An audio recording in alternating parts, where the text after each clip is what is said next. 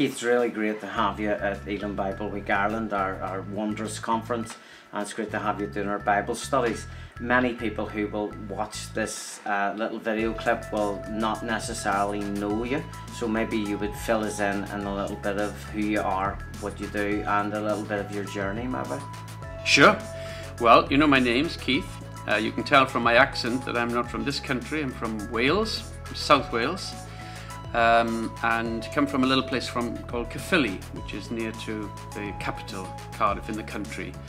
Married to Judy. Judy's also Welsh.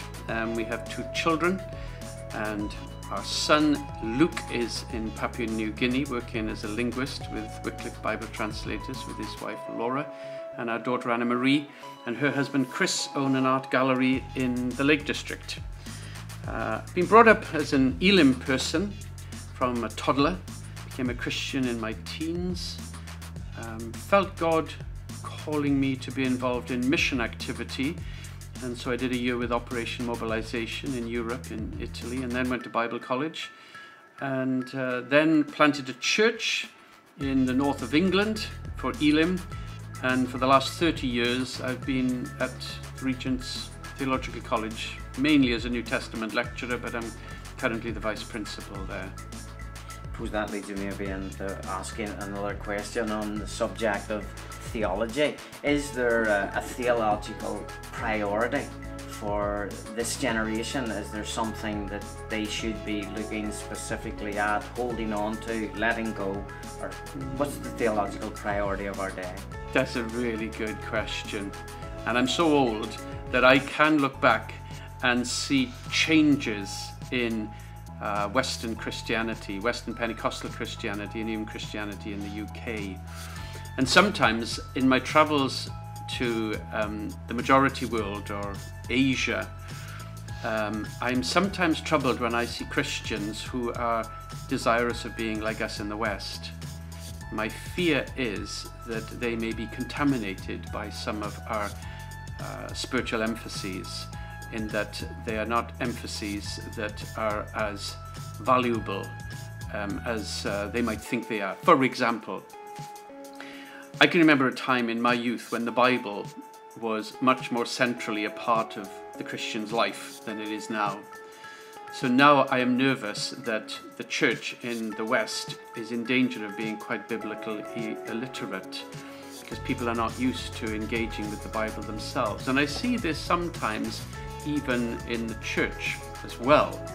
Even though we have come to hear from the word, I don't see it as centrally a part of the service. So one of my concerns actually is the place of the Bible in Christianity today, and I want to elevate that.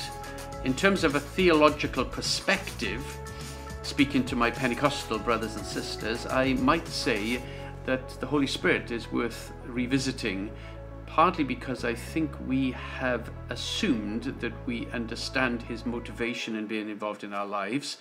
And truth be told, I think it's far too narrow a perspective, and that his agenda is considerably wider, and it would surprise us, shock us, if we but realized it, because fundamentally it is such a gracious, generous agenda on our part to do us good.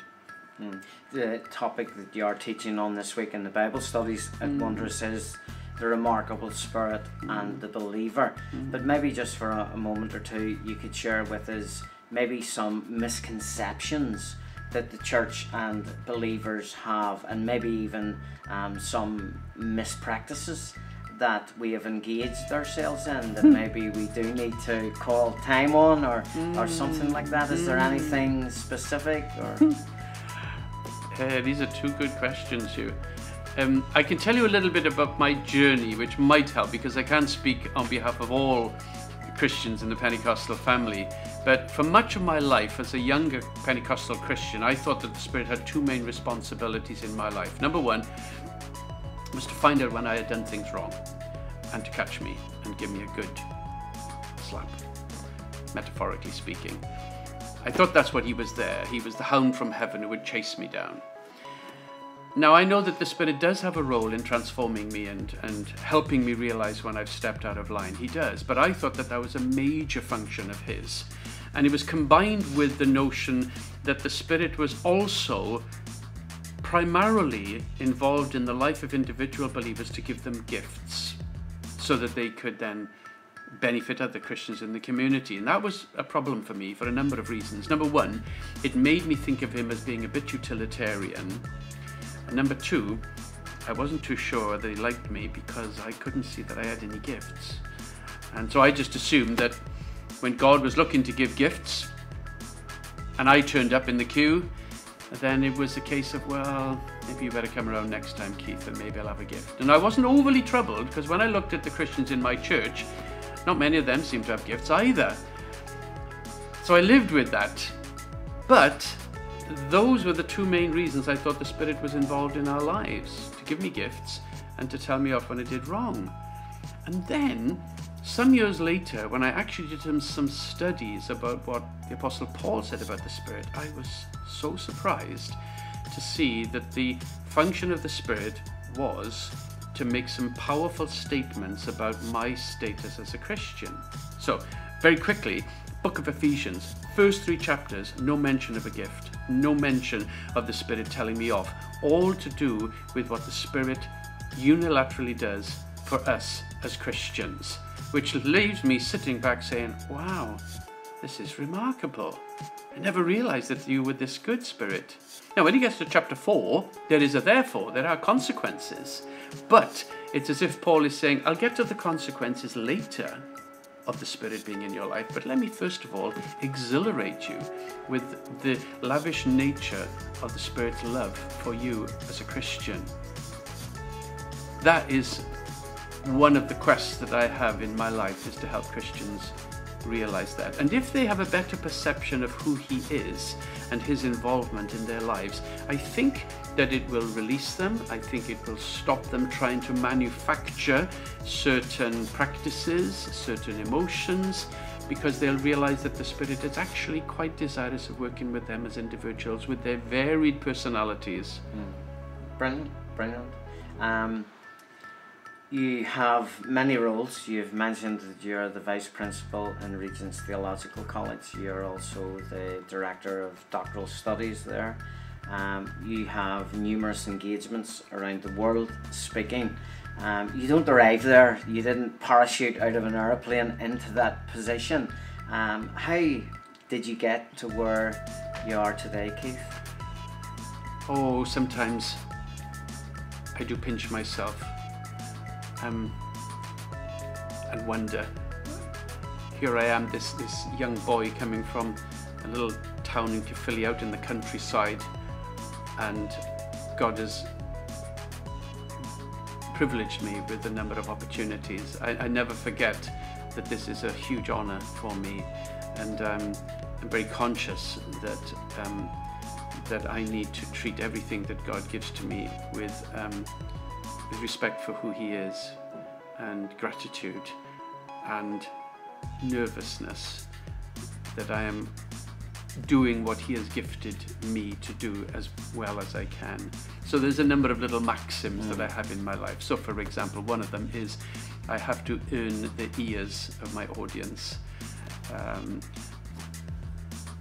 Once I finish speaking, whatever has happened with that truth, I almost think, well, that's up to you, Lord. Now, if you can bless people with what I've said, I'll be very pleased. But before I speak, I feel the responsibility is on me to work hard at developing my craft, if you like, my gift that God has given to me. So that would be one of the motivations in my life, to ensure that I deserve, if one can ever deserve, if I can deserve the opportunities that God gives to me. Perhaps one other is that I have benefited a lot from study. So for me to teach, it's happening because I have given myself to study the given topics. To be honest, I like doing that. And there are some Christians who would think that must be awful, but I quite like it. In fact, I sometimes say to people, if I get to heaven and there's a Bible college, I'll happily join and I'll be a student. And I think there are some Christians who think, oh dear, there's a Bible college there, I'd prefer to go somewhere else. So God graciously gives us gifts that work with our personalities and characters, and I'm very grateful that he's done that with me. maybe one final question, and maybe a more practical question as well for myself as a pastor and for many people who will watch this video blog.